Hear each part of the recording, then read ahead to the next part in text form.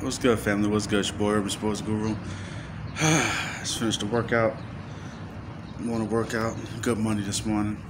Sorry for the delay. I'll be posting more often. But I wanted to hit y'all about this Aaron Rodgers controversy. And let me just explain something to y'all to give y'all some real understanding on this. It's a quarterback's league now, and quarterbacks are held accountable for damn near everything wrong with the football team.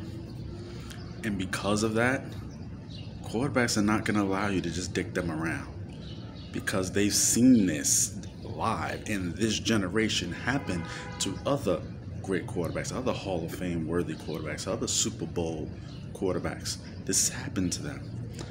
And they've got dicked around by the organizations, good organizations, bad organizations. They've been dicked around.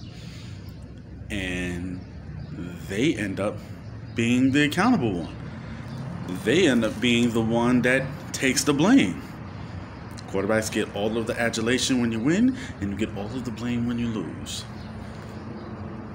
I'll give y'all a perfect example. Y'all know I'm a diehard Giants fan. My guy, Eli Manning. Now, his last year as a starter, if y'all remember, because y'all know I do, he had a meeting with now still currently GM Dave Gettleman and the Maras. And according to reports, Eli went off. Eli went off on him. What do you think Eli was going off on him about? For the last, 5 or so years? Giving him mediocre talent to play with? Mediocre talent, zero running game, drafting bad offensive linemen after bad offensive linemen. But guess what? Who was held accountable for that? Who was the one that they wasn't saying the truth like I was saying. People weren't saying the truth that, okay, look at the talent around him. They wasn't saying that because you hit gold and you drafted Odell. But what about the Justin Pughs? What about the Eric Flowers? What about the Bobby Harts? What about Ruben Randall? If y'all don't understand exactly the caliber receiver Ruben Randall was, the second he wasn't on his rookie contract with the Giants, he signed with the Eagles and didn't even make the team. Didn't even stay on the team. If that doesn't tell you the kind of talent Eli was playing with, it's not like this guy went somewhere else and thrived. Think about that. It's not like the guy went somewhere else and thrived. No. Victor Cruz. I love me some Victor Cruz, but he was injured. Then when he finally came back, he just wasn't that dude no more. He just wasn't that dude no more. As evidence to that, the following year he signed with Chicago, a team that had no wide receivers, and he couldn't make the team, and retired right after that. That should tell you what Eli was playing with then. That should tell you that. And we've seen this happen with other quarterbacks. And guess what? The quarterback ends up getting the blame for it. Eli got all the adulation when they won, get all the blame when they're losing. And you got quarterbacks now, especially because of what they're getting paid. The fact that offenses is so geared toward them. The rules are so geared toward them. They basically got teams by the balls in a lot of instances, especially Aaron Rodgers with the Packers. The Packers have a good team. You take Aaron Rodgers off that shit. You take Aaron Rodgers off the Green Bay Packers, they're picking in the top 10 next year. I bullshit you not. I like Matt LaFleur. You take Aaron Rodgers away from him, they're picking in the top 10 next year. Aaron Rodgers, especially seeing Tom Brady, one of his counterparts, guys on that level, and Tom Brady just be giving every fucking thing he wants. Like a kidney candy store. Give me him. Give me him. Give me him. Oh, yeah, that too. Shit. People talk about LeBron making the team. Shit. Look what Brady did with Tampa. And this is what you got to go up against? And you got a team that's going to draft a fucking replacement? Trade up to draft a replacement in the first round? And you wonder why Aaron Rodgers is salty? Hello? Hello?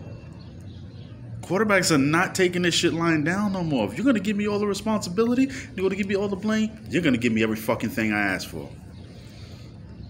This is why you see even Russell Wilson Even mild-mannered Russell Wilson pitching a bitch. That's why you even see Russell Wilson not taking it. Oh, really? You couldn't make me complain for? No, you better give me every goddamn thing I asked for. And then some. Yeah, I got paid, but guess what? I need this too. I need that. I need this. I need that. Go get Antonio. What? You don't want to get Antonio? Suck my dick. I'm out. Straight up. Straight up, quarterbacks are not taking it anymore. And I'm using my guy Eli as an example because guess what? He dealt with some horrible years with my Giants. Through some bad coaches. Through some poor talent. And because of that, his overall record is now 500 or maybe one game under 500. This is going to hurt his Hall of Fame candidacy.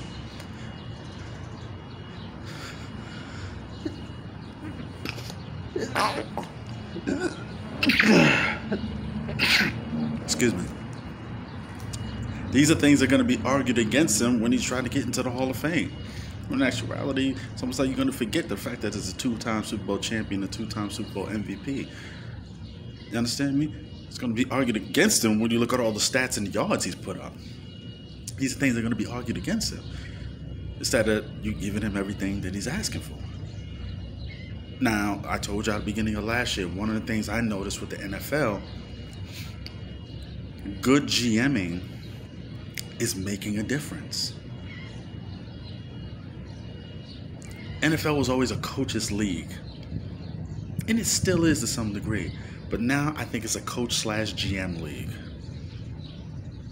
I believe that. Because when I looked last year, beginning of last year, it was so evident to me. When I looked at the talent on certain teams, then I looked at the talent on other teams. Because the NFL is any given Sunday. It's any given Sunday, any team could beat someone, and that still will always be the case. But I looked at the talent level, because this is what happens, especially now at the offseason. Right now, what we're doing is evaluating rosters. Evaluating rosters, quarterback, who is best online, D-line, who can get after the quarterback, and who can cover and backhand. It's you know what I'm saying? It's fantasy football. Who has the best fantasy team, and so to speak. The evaluating rosters, the evaluating coaches and the scheme, and et cetera, et cetera. And when I noticed it last year, and I did a video about it, and I noticed how the good GMs were able to work the cap, to even have a quarterback who's been paid and still have a plethora of talent at so many key positions. Not just the skill positions. Not just the skill positions, but in the trenches. To be good on both sides in the trenches and have skill position guys, have guys who can cover on defense, drafting very well, where you're able to draft starters who are real contributors to the team. You've seen the difference, and the difference was glaring. I mean, glaring. It was night and day. And this, the NFL now is a coach-GM league. It's a quarterback, coach, GM. Quarterback, coach, GM. And if all three are not on the same page, you're going to have what you're having now. You're going to have Deshaun Watson pre this nonsense he's going through right now saying, fuck this, I want out of Houston. You're going to have Aaron Rodgers say, you know what, fuck this, get me out of here. Y'all want to give me my respect? I'm out of here. Facts. You're going to have this kind of shit because quarterback is not going to take this shit. Ultimately, the quarterback is going to get the blame. Along that trio, the quarterback is going to get the blame. Now, the coach will be the first to go. As far as getting fired, the coach will be the first to go. But the first to get the blame is the quarterback. The quarterback is not standing there taking that shit. They're not taking that L lightly. They're not. They're not taking that. This is why Tom Brady couldn't wait to get the fuck out of New England. He probably would have wanted to stay, but Bill Belichick's like, nah. Like, oh, you want to do it? I'm out. I'm out. You don't want to cater to me after everything I given to you? Why? Because there's a 4 in front of my age? Okay, I'll go over here that has everything I'm asking for, and they're gonna cater to me. So guess what? So if I lose, it's all on me, and I can handle that because you've given me everything I've asked for. So that's the thing with athletes and just most men in general. When you've given them everything they've asked for, and if they still end up taking the loss, they'll own that. They'll own that. But when you haven't given them everything they've asked for, it's almost like you're working against them, and they still got to take the L for your shortcomings. 9 out of 10 athletes could take the L for their own shortcomings. But when you're asking someone to take the L for someone else's shortcomings, Aaron Rodgers, 4th down, they didn't even give him the ball. But who gets the blame? Aaron Rodgers. Last year had receivers all over. Did they trade up to get one? Did they trade up to get the one, say, in Minnesota, who had, 1,300 yards out of LSU? Forgive me, y'all know his name. I can't think of it right now. Did they trade up to get him, Jefferson? No. They trade up and got his replacement. Think about it. That game against Tampa, what do you think Jefferson would have been able to do with Aaron Rodgers? Instead of him always, Devontae. What if he had Jefferson? But Aaron Rodgers gets the blame. Quarterback, head coach, GM. Quarterback gets the first to blame. Coach be the first to go. GM be the last to get fired. Quarterback's not going to take this shit no more. GMs need to start moving accordingly. Because the smart GMs, they're moving accordingly. They're giving everything for the quarterback. So then it's on you. Like in San Francisco, they gave Jimmy G everything. He was one throw away from the Super Bowl. I remember that Super Bowl. And I remember after that interception he threw in the first half, and I remember seeing Kyle Shanahan literally take the ball in his hands. Like, how the fuck you throw that interception? Completely take the ball in the hands and just started running it down Kansas City's throat. Barely let him throw it because he couldn't trust him. This is why they had these feelings about him now.